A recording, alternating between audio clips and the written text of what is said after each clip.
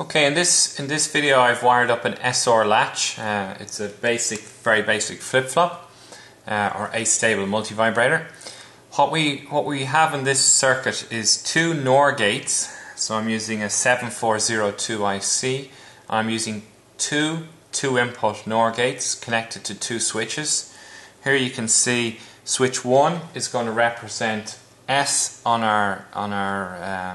our flip-flop. It's connected to the input of pin 2, which is pins 2 and 3 are the inputs to the first NOR gate, and the output is pin 1. The output of pin 1 is connected into the input of the second NOR gate, and the output of the second NOR gate is connected as the second input to the first NOR gate. So you can see that in the diagram to the right. So in this configuration, the outputs feed back into the inputs. And this gives us the basis for our SR flip-flop. Here you can see that the S value is chosen. So at the moment, I have wired two switches in pull-down configuration. So at the moment, we've got two inputs of 0. So 0, 0 is giving us our current state. If I press one of the buttons, so if I press the S button, you'll see no change because we're remaining set. So the green LED refers to Q, and then the red LED refers to Q bar. So when I press the first switch, it's the S input, and you'll see that we have no effect on the output, that Q remains lit. When I press the OR switch, you can see that the output now goes to Q bar is high and Q is low. And this is the effect of resetting the flip-flop. So the right hand side is reset and the left hand side is set. So set sets the output green, reset sets the output red. The important aspect of this circuitry is that now we have an input of 0, 0. So in previous circuits, when we inputted 0, 0, we got a particular state. But in this particular circuit, when we input 0, 0 into this circuit, into this flip-flop, we stay at whatever state we are currently on. So the input is 0, 0.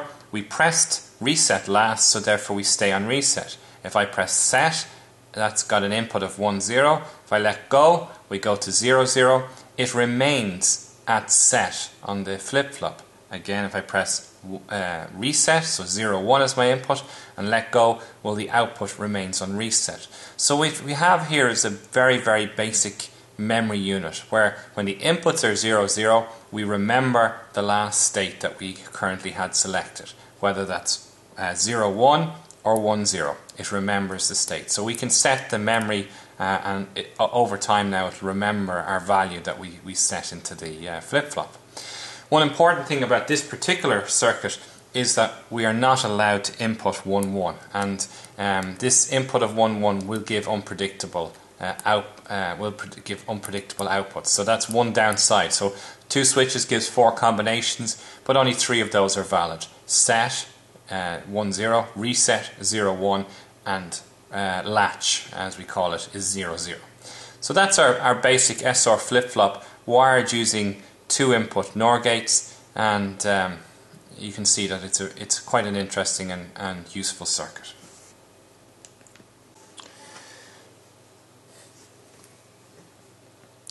Here I have changed the wiring from the SR latch that we had previous to add in a gating into our circuit, and this we can call a gated SR latch. On the left hand side we have our set and reset switches as before. We have our set and reset LEDs to indicate whether we have a set or reset value. And what I've done this time is change the inputs. Instead of going into the new flip-flop, we've changed the inputs to go into these two input AND gates. So two input AND gates are used. Here the inputs are ANDed with this, we'll call it an enable switch, which allows us to control when we set or reset the flip-flop. So in this particular case, if I press set or reset, you'll see it has no effect at all. However, if I press the enable switch, the set and reset will work perfectly. So here I've got the enable switch fully pressed. It still hasn't solved our problem. We still have a not allowed state when both the S and OR values are set at the same time. but you can see that it has allowed us to have some sort of enable to protect when the states can change.